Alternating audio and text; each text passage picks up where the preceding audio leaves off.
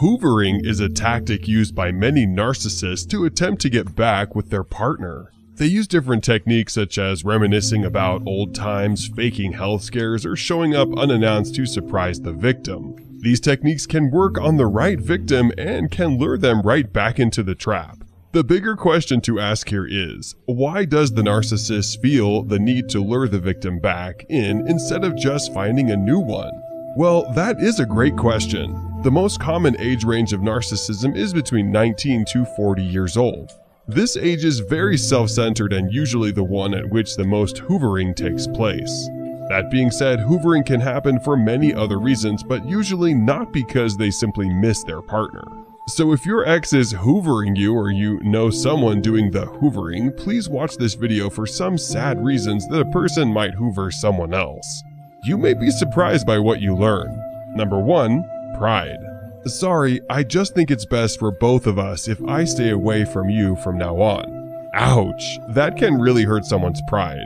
Pride is a big reason why the narcissist is hoovering you after no contact. If you completely cut ties with them after giving them the breakup speech, their pride will be hurt more than anything else, and their attempt to get you back is more for their sake than yours. Their feelings have been hurt and they will not allow that. They see you as having the upper hand in the situation, and that is also not allowed. They see getting you back as a goal and a way to boost their self-esteem.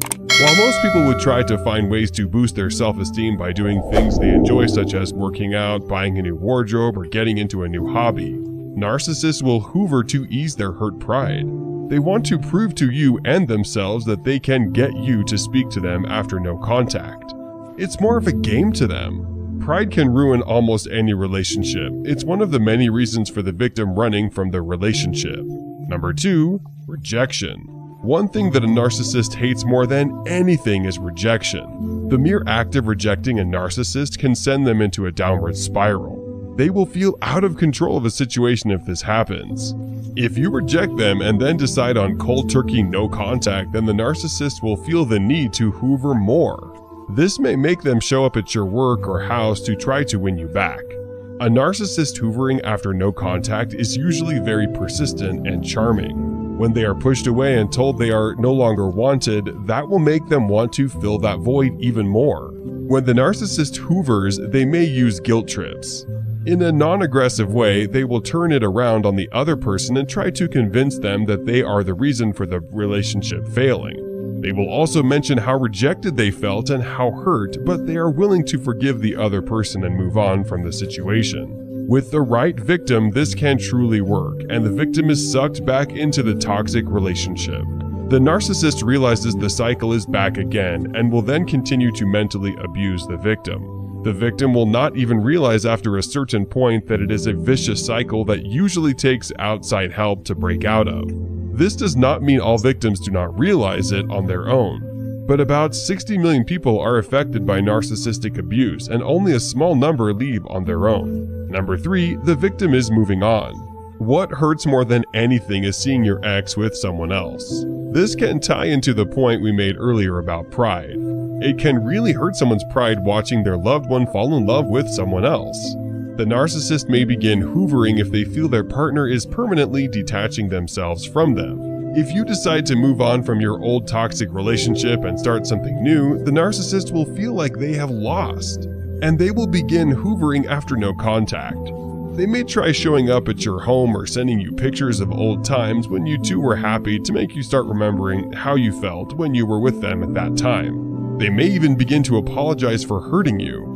They will do this to seem like they are better than your new partner.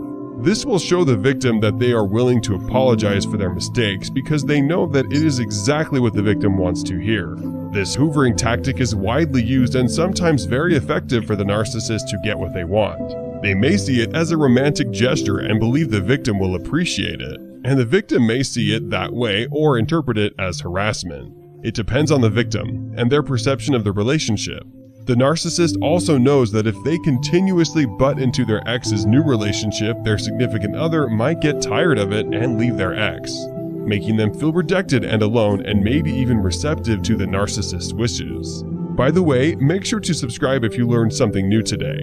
Number 4, control. When a narcissist gets dumped, they see it as a loss of control. They do not appreciate giving up their role as the controller and becoming the submissive one instead. Their need to be in control usually stems from childhood abuse and trauma, or from entitlement developed as a child. A narcissist hoovering after no contact is usually out of control over the situation. The victim feels empowered and feels in control by giving the narcissist the no contact rule.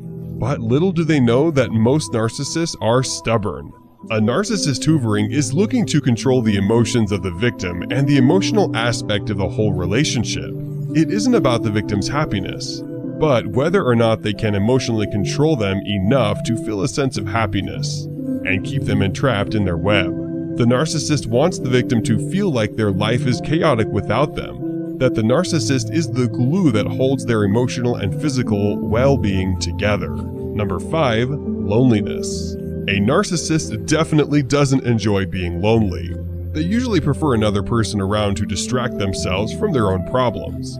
They do not like the idea of having to face themselves or coming to terms with who they are or how they treat others. When a person finally sits down and spends time by themselves, they begin to reflect on who they are. A narcissist wants to do everything they can to avoid facing the harsh reality. A hoovering narcissist attempts to lure the victim back in because they don't want to face themselves. So they project their harsh feelings onto someone else. A narcissist, usually from a young age, always had someone around even if they were good to the narcissist or not. Whether they were abused or not, they were used to someone's company. This reflects in their reasoning for hoovering. They will hoover and lure the victim back in because they need to have someone around. They need to feel the presence of another person. And just like their upbringing, if it happened to be abusive, they don't care about the person they are attempting to keep around, only that they are there. They prefer a person they are accustomed to, someone who knows their ins and outs. If the victim establishes no contact after the breakup, the sheer fact of sitting alone can drive them to begin hoovering the victim till they are entangled in their web again. Number 6, they see the relationship failing. No contact does not always mean that the relationship has officially ended. When the victim has not officially called off the relationship but has put a pause on communication with the narcissist, it can cause them to start hoovering. Hoovering can happen when the relationship is still on, which will be the narcissist's attempt to keep the relationship going. The hoovering narcissist will bring up happier times, do small gestures that the victim finds romantic, continually call and text to make their presence felt, and even fake health scares to guilt them back into the relationship full time. When the narcissist can see the relationship is hanging by a thread and the victim slowly pulling away, starting with no contact, they see that they have lost control and power. This will upset them, and they will hold on longer and hoover more till the victim understands the importance of the relationship. This goes back into the rejection and control mentioned previously. The narcissist hoovering is only hoovering to regain control. Their need for control is what causes the narcissist to push forward and hoover more and more. The victim will not even see it as hoovering most of the time, but as the narcissist learning the error of their ways and attempting to win back their love. They don't see that the relationship will go back to its old ways once the narcissist has the victim back in their grip. And if you liked this video, then check out these related videos to see more. Make sure to leave a comment saying, "I subscribed," and we will personally reply to your comment. If you enjoyed this video, give it a thumbs up and share it with your friends so we can keep making them. For more videos like this, hit the subscribe button and remember to click on the notification bell. Also, be sure to check out our other videos as well. Thanks for watching.